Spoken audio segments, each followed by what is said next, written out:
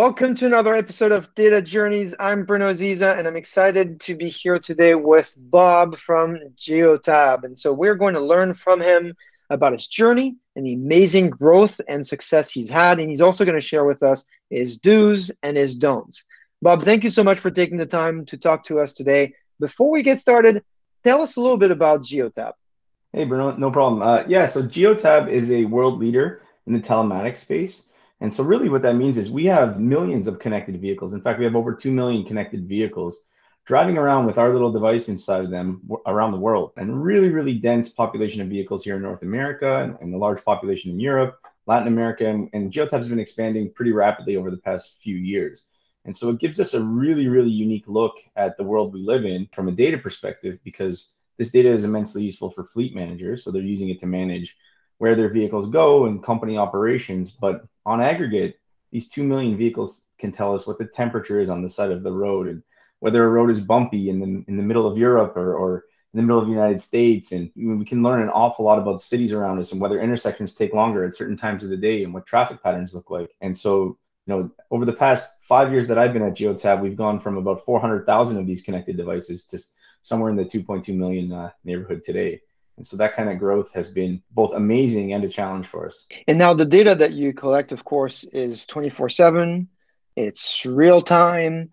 Tell us a little about the volume there. Yeah, the data we collect, you're right, is real time and 24/7. Customers of Geotab range from small mom and pop trucking companies to emergency services. So the data needs to be correct and timely. And so we're streaming this data in every single day. From a data and analytics perspective, that means about 40 billion points of data that we get to play with every single day. And I think we're somewhere in the neighborhood of 11 petabytes of data sitting in Google BigQuery, which is our data warehouse of choice. So we're definitely talking about large data set, fast moving data set. The products involved here, we're talking about BigQuery, data flow, real-time data, Cloud Composer. Tell us a little bit about the use cases specifically that you're using these products for. Sure. So our customers are monitoring their fleets, their own fleets, looking at their own operations. But as a whole, if we can take these 2.1 million vehicles and we can take this data that's coming in at that pace and we can actually run analytics on that, there's a lot we can learn and teach our customers about their data. So one of the use cases that comes to mind is we had customers that were telling us that battery breakdowns were a big problem. And so we have fleets that are one vehicle, but we also have fleets that might be 100,000 vehicles.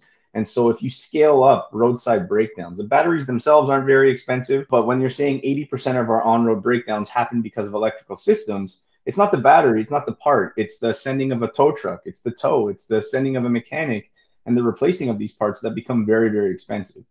And so we started a POC. One of the things that I really believe in is getting customers involved first so we can really truly understand the customer problem. And so we thought, okay, this particular customer has a large fleet, but in the 2.1 million vehicles, there's tens of thousands of other vehicles that drive and operate in similar conditions with similar engine types. What can we learn from the group that we can then help this customer identify batteries that potentially could fail? And so we did a 4-month POC with a very large fleet. And the goal was to reduce these roadside breakdowns. They're expensive, product doesn't get to the door, SLAs are broken. And I think, there were some learnings here as well. I mean, I think our goal on the onset was, it's a predictive maintenance problem. Everybody talks about mean time to fail. We need to tell this customer within 3 days your battery is going to fail. And what we learned through the short POC was that really wasn't what we needed to do. What we needed to do was help this customer with so many vehicles understand which of their vehicles are exhibiting electrical systems issues and which of their vehicles appear to have bad batteries or don't look normal as it compares to the rest of the 2.1 million vehicles that operate like they do. And so it was a pretty successful little POC that has now spun into a core product that we can offer to customers, in that we were able to reduce their downtime by almost 25% of the roadside downtime was reduced. And there was a little side effects that we didn't expect. We had 10%, almost 10% of less labor costs because there weren't so many surprise battery replacements or electrical systems tests on the side of the road. So it was a great little POC. Of course, then the problem becomes, how do you scale from one customer to many customers? And I think because we use Google BigQuery and some of those tools as our core data warehouse, and because that's where we run a lot of our experiments, the scaling issue becomes non-existent for us as we scale up and we just kind of lean in on some of that capacity that is offered to us by some of those products. And you have been able to scale it as as much innovation as you put out here. Actually, I think you have about 8 patents on this Yeah, particular one use case out particular of as an use outcome. case here. Yeah, there's about 8 patents on that particular use case right now as an outcome, and we're able to scale this up and generalize the solution, and we'll be rolling out live with it. Actually, it took us about a year.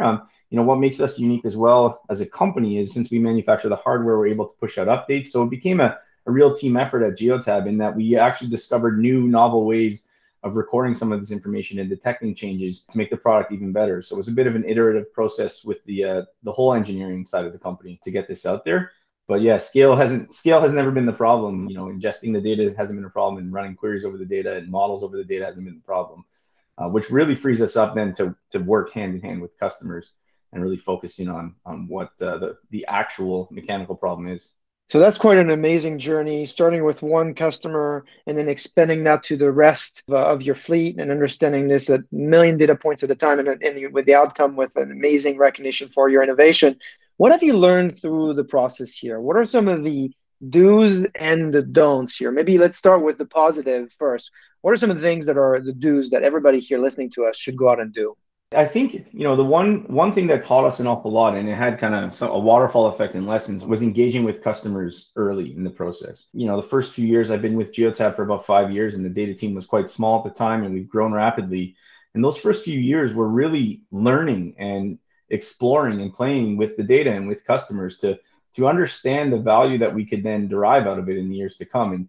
And so working with customers closely and early allowed us to start conducting research with a clear path to product. So we weren't conducting Mhm. research for the sake of research, but with a clear path, like an applied research approach where the outcome should solve a business problem. And really the object was to fail fast. The 4 month POC wasn't, was one of many 4 month POCs. And those other ones, if we fail fast and pivot, we can get to a solution a little bit quicker. I think one of the biggest learnings for any of us engineers, we wanted to make these 99%, like I said, mean time to fail, 99% accurate models.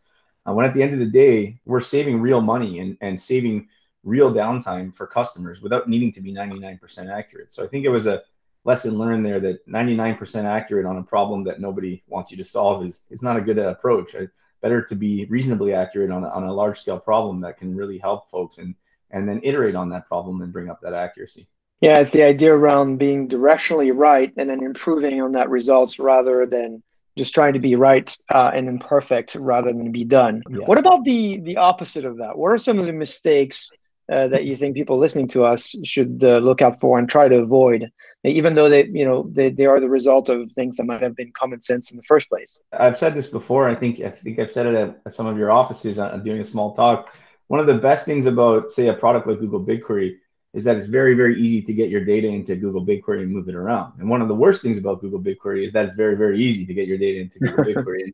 And one of the things that Geotab did early on was we started pushing as much data as we could into Google BigQuery. So it's not just the vehicle data, it's operational data, it's all of our server metrics, application logs. That really, really helps us triage a problem from beginning to end. So definitely would not change how we did that. But in doing so, you can't lag data governance and data ops far behind because you end up with multiple sources of ground truth or disparate data sets that are trying to answer the same problem. And so I think with Mhm. that ease of use and ease of getting data into BigQuery came some hiccups along the way where, we need to now clean up some of those resources and we need to figure out which of A and B is ground truth to solve this problem. So those data silos can happen pretty quickly.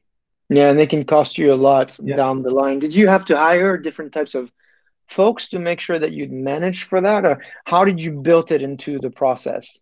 Yeah, over time, I think we started out heavy on the science and analyst side of things because we have so many managed services that we leverage from you guys. But over time, we've started to pick up many, many more data engineers and folks that are focused on pipelines and best practices, data governance and data operations. So yeah, I think there was a fundamental shift there. What was amazing about it, as I said, those first few years that I spent anyways at Geotab were a lot of experimentation and a lot of playing and we didn't have to worry about the overhead of pipelines and things like that. But now, as things become mature in products, we need to make sure that those pipelines run, that there's monitoring and SLAs and all of those fun things. And I think that we've played catch up a little bit there. That's outstanding, Bob. Thank you so much for sharing these lessons with us today. I learned a lot about building data products means engaging with customers early. And in your case, you learned from one customer and scaled it to the rest of them. So it's really quite amazing. 8 patents, an incredible story there. And then the don't is don't wait to implement data ops and data governance early, maybe through data engineers that you might want to hire or a change in your process so you can avoid data silos because they can cost you a lot throughout the journey. Again, like I said, thanks for giving us the time today. I hope many people are going to reach out to you and connect with you. They've got a lot to learn from Geotab. We appreciate your time and we appreciate you being a great partner of ours. We'll talk to you soon. No problem. Thanks, Bruno.